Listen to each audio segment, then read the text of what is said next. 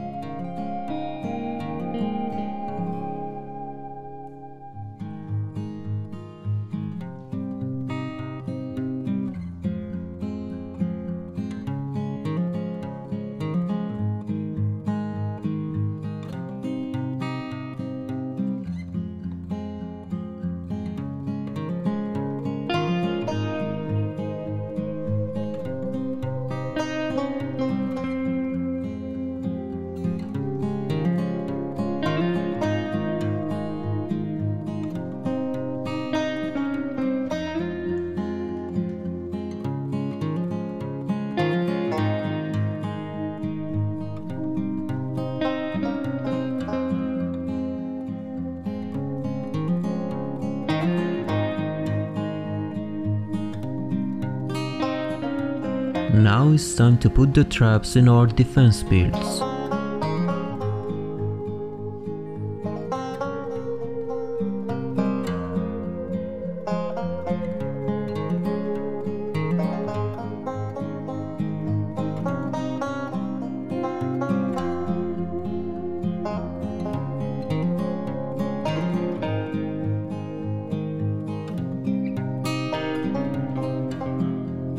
You can see that I'm putting parallel 144 electric field traps, and this is a mistake. I didn't have intention to do that, and I realized that just now while editing the video. So you can have my word on it that for the next storm shoot I'm going to break all the parallel 144 traps and I'm going to replace them with the ones that I can actually craft in this account.